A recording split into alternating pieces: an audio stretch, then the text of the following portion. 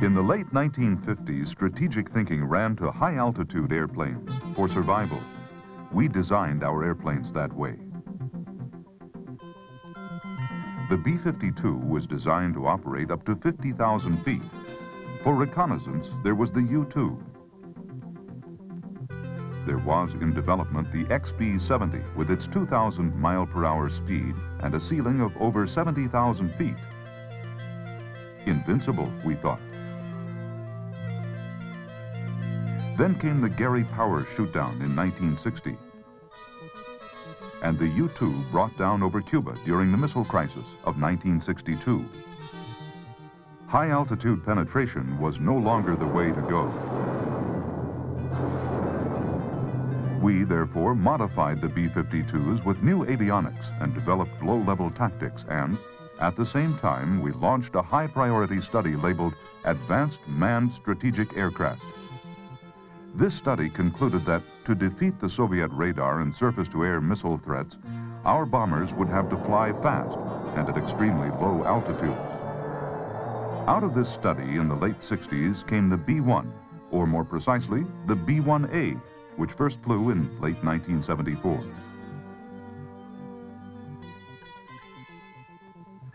While the procurement of the B-1A and its introduction into the strategic force was canceled in 1977, 4 of these airplanes were built and a flight test program continued. This advanced strategic system has achieved an outstanding flight test record of nearly 2,000 hours demonstrating the systems and concepts which comprise its superior capabilities.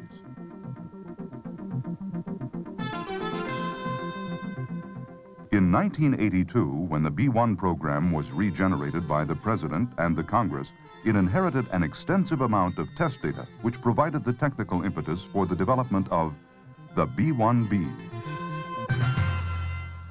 The B-1B, with all its improvements, is scheduled to be in full force of 100 aircraft by 1988. In view of our strategic missiles and submarine capabilities, why do we need a manned bomber, and why the B-1B? Our nation's posture of deterrence has long relied on what we call the triad of strategic weapons.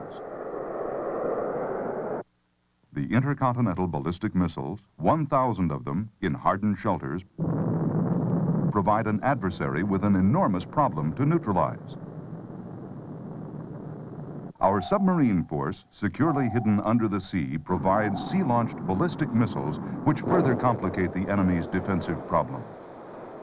The manned bomber, which can employ a variety of tactics under positive control, offers the most flexible of the 3 elements of the triad. Together, these forces dilute the Soviets' defensive efforts. They cannot concentrate their resources on 1 or 2 predictable systems, but must always consider the 3rd and less predictable system. The manned bomber is highly versatile. It flies daily. It can be seen by citizens of this country who are reassured by its presence. It can be seen by potential adversaries when used as a diplomatic tool to demonstrate national resolve.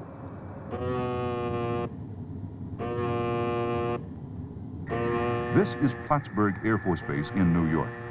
The airplane is the medium-range FB-111.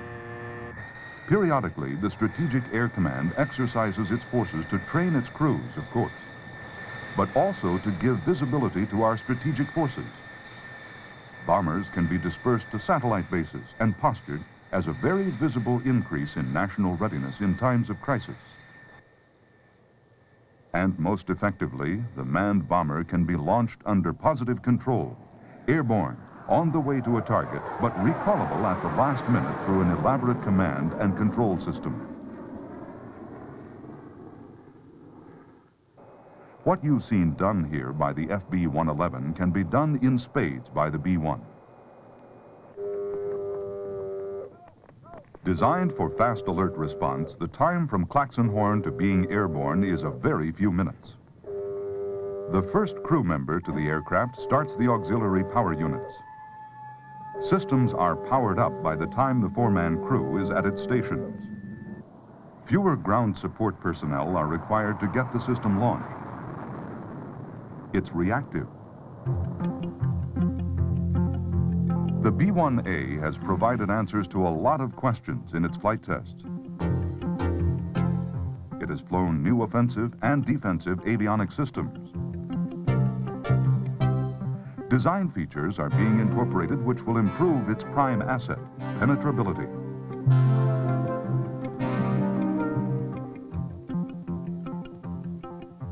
A variety of electronic countermeasures will make it possible to defeat the enemy's efforts to acquire and track this airplane.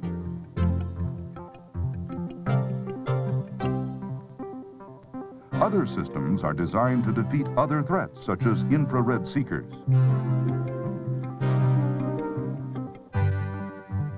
Its low-level, high-speed performance provides great problems for an enemy's defenses. It is a capable penetrator. Phased array radar technology is used in both its defensive electronic countermeasures and its combined attack and terrain following radar systems. Much of the technology has derived from the highly successful F-16 phased array radar system.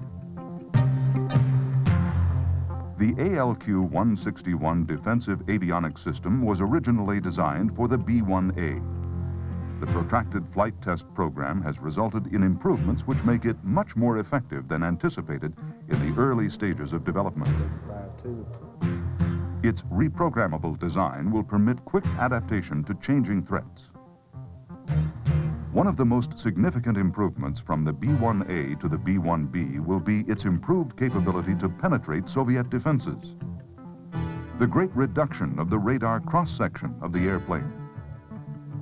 By using radar-absorbing materials and reducing reflective surfaces, particularly the engine inlet area, coupled with additional physical and electronic changes in the radar signature of the B-1B, the airplane is much more difficult to detect on radar. The B-1B radar image is 10 times smaller than that of the B-1A, which was already much smaller than the B-52. Graphically, it looks like this. The B-52 signature, the B-1B. Add to this cross-section the terrain masking provided by the low-level flight system, traveling fast, just under the speed of sound, and you can see why the B-1B is called a penetrator. What can the B-1 deliver in the way of munitions? Here is another area of superiority. Its maximum gross weight will be 477,000 pounds. 125,000 of that will be deliverable payload, 75,000 pounds in its weapons bays, and an additional 50,000 pounds on external hardpoints under the fuselage.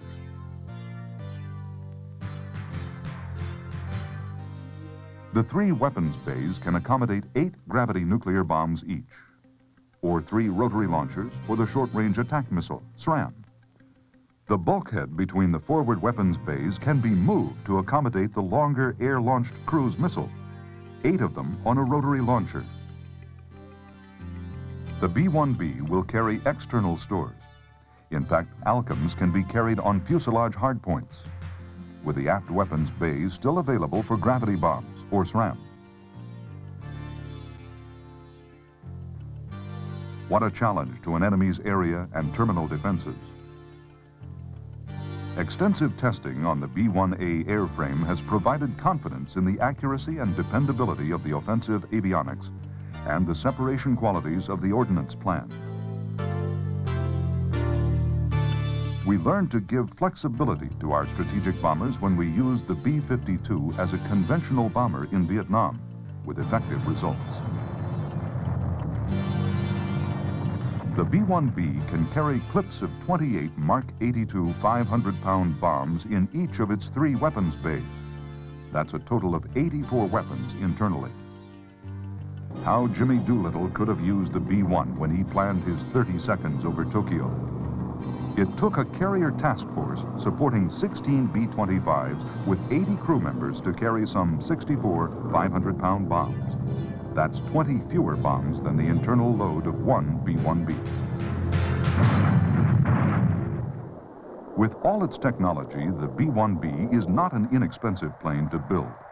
However, 1 B-1B with a crew of 4 could have departed the continental United States, dropped its 84 bombs, and been back in the States non-stop for supper. We've come a long way in less than half a century. The B-1B has a global range with aerial refueling. Coupled with its accurate navigation system and large weapons loads, the B-1B is suited to the maritime support mission, such as reconnaissance of strategic shipping lanes and the airlaying of mines. This versatile and long-range airplane is on the front burner now. With component testing on the available B-1A airframes, the Air Force has compressed the time needed to achieve operational capability. The new assembly plant at Palmdale, California, will achieve a schedule of 1 airplane per week when it reaches peak production. This will permit the first SAC unit to obtain initial operational capability in late 1986. All 100 planes are to be in the inventory by 1988. The Air Force, acting as the prime contractor in the development of the B-1B, coordinates the contribution of 4 associate contractors: Rockwell for airframe and final assembly,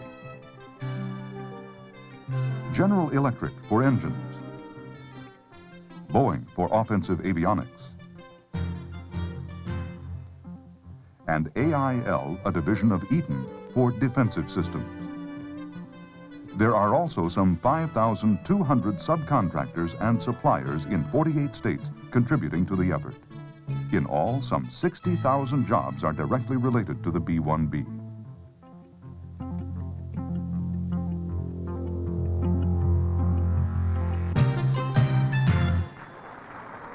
This is the B-1B. Not exceptionally different in appearance from what we've seen already in this film. Note the engine intake, the most obvious of all the variances, one which permits the great reduction in the airplane's radar cross-section. There are windows in the rear crew area, one on each side. It has individual ejection seats rather than the crew capsule system of the B-1A. This is truly an advanced manned strategic aircraft that embodies the product of years of test and development. It is a long-range strategic nuclear delivery aircraft with tremendous penetration capability.